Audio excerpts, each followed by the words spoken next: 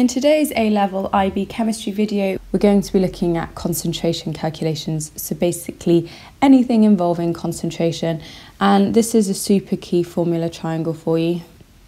NCV, and that states that number of moles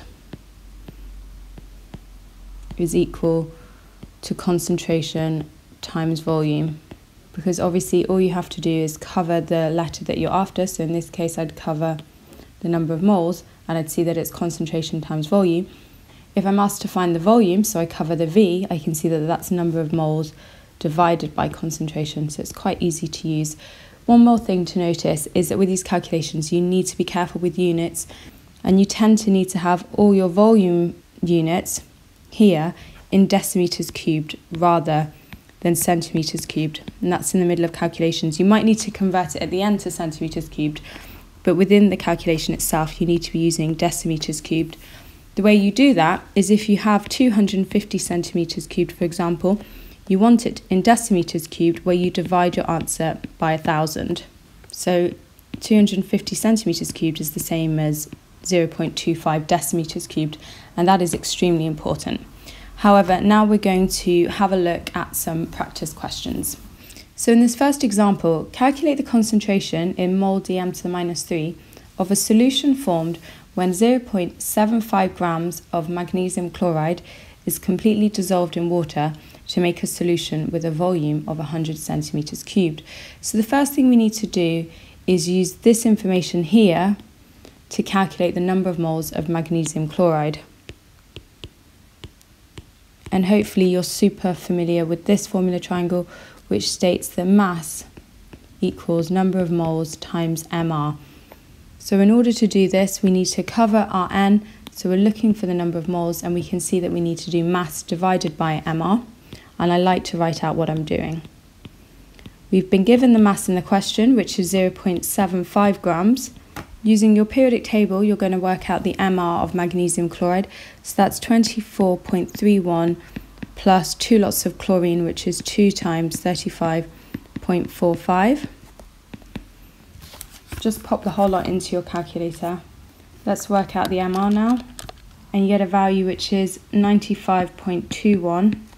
So our number of moles is 7.87. I'm not going to round this, I don't want to introduce rounding errors, to the minus 3. Now we need to concentrate on the volume aspect of this question, so 100 centimeters cubed, and as I've already alluded to, you need to convert that value to decimeters cubed. So that's a straightforward process of just dividing that number by 1,000 to get 0.1 decimeters cubed. And then finally, because we're being asked to find the concentration, we now need the triangle that I've already mentioned, which is number of moles is concentration times volume. Hopefully you can see that we've just calculated number of moles here, we've got a concentration here, so we have these two values, so we can quite simply do concentration equals number of moles divided by volume to get 7.87732 times 10 to the minus 3 divided by 0.1, and our final answer here is 0.0788 moles dm to the minus 3, and that's to 3 sig fig. Question 2. Determine the concentration in mole dm to the minus 3 of the chloride ions in example 1 above, and the thing you have to do here is write out the ionic equation for the compound given above, which was obviously magnesium chloride. So when it breaks down, it forms magnesium ions, and because it's in group 2, that's Mg2+, and it forms chloride ions, 2 lots of them, so 2Cl-, and that's really important. Now we're looking for the concentration of chloride ions. We need this triangle again, so NCV, and we can see that we can work out the concentration of chloride ions by doing number of moles divided by volume. Now as we look back up, we can see that our number of moles is highlighted here. However, if you check the ionic equation, you see that you produce 2 lots of the chloride ions, which is why you need to multiply that number of moles by 2. And then divide it by the same volume as before, because nothing's changed, and again that needs to be in decimeters cubed, which is why I'm writing 0.1, and we get a value which is 0.158 mole dm to the minus 3. again to 3 sig fig. Question 3, we're looking at mass of solutes this time. So calculate the mass in grams of potassium, hydrogen, something, I can't say that, in 250 centimeters cubed of a 0.125 molar dm to the minus 3 solution. So if you're struggling to know where to get going, let's do a bit of identifying what we have. Well, we have a volume here, we have a concentration, obviously we're looking for mass. Hopefully you can see that what links volume and concentration is this formula triangle NCV. So hopefully you can see that we could use this to calculate the number of moles, and then we could use our second formula triangle, which states that mass is number of moles times MR, to find out the unknown mass, because obviously we can use the periodic table to find the MR. So not too bad, this one. So let's start by finding out the number of moles of C8H5O4K. So we're going to do that by doing concentration, so that's what we've been told in the question is 1.25, times the volume, which is 250 centimeters cubed, and I'm directly going to divide that by 1,000 to make sure that it's converted to the dm cubed that it needs to be in. So our number of moles is 0.3125. Now to calculate the mass of this substance, we obviously need to do number of moles times MR. So we have our number of moles, which is 0.3125, times the MR. So we need to do 8 lots of carbon, added to 5 lots of hydrogen, added to 4 lots of oxygen, and then added to potassium. And when you've sorted all of that out, you get an MR, which is 204.08. Don't worry if your number is slightly different. Periodic tables do vary. And when you've done that final calculation, your mass will come out as being 63.8 grams to 3 significant figures.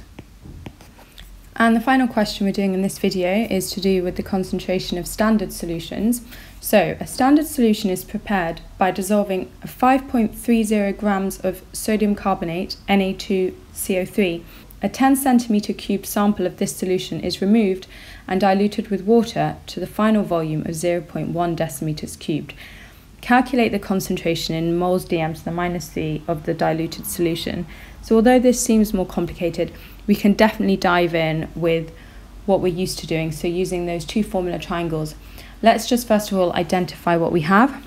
Well, here we have a mass of sodium carbonate, we have a volume given here, and then this is where the sample size is being produced, and we have a final volume of this. So that's where it gets complicated because of all the volumes. However, let's start by looking at the 5.3 grams of sodium carbonate, because clearly we can work out the number of moles of sodium carbonate present in 250 centimeters cubed. Let's write our 2 formula triangles again. As you can see, this is a real habit of mine, although whether they count as triangles is a separate matter. So let's first of all start by working out the number of moles of sodium carbonate. So that's obviously mass divided by MR. Our mass has been given to us in the question, which is 5.3 grams, divided by the MR. So we need to do 2 lots of sodium, which is 22.99, plus carbon, 12.01, plus 3 lots of oxygen. And then when we've collected together all those terms, we get 105.99. Do 5.3 divided by that answer, and we get a number of moles, which is 0.0500047, blah, blah, blah. So that's the number of moles present in 250 centimeters cubed. However, we've only taken a 10 centimeters cubed sample of this, so we need to work out what proportion of that number of moles has actually been removed. And the way you do that is straightforward maths. You need to times it by 10 over 250, because you're working out what proportion of those number of moles was actually removed in this 10 centimeters cubed sample. And that gives us a number of moles of 2.00 times 10 to the minus 3. And I'm going to write a note to myself, is present in 10 centimeters cubed. That's because that's the hardest thing about these questions, is actually keeping track of what's going on. And finally, we can read in the question that it was diluted with water to the final volume of 0.1 decimeters cubed. And so we're going to work out that concentration by doing a number of moles divided by volume. So we've got our number of moles, we've just calculated it as being 2 times 10 to the minus 3. Our volume is the very final part of that question, so that's 0.1 decimeters cubed. The units are all fine, it's in decimeters cubed already. And you get a value which is 0.0200 moles to the minus 3. And that is done.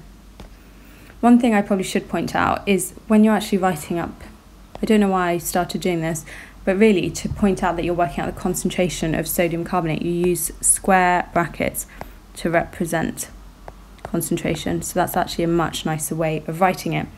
Anyway, that's everything I wanted to do on this video. I hope you found it helpful. Don't forget to sub and like if you want to see more similar videos, and I'll be back soon.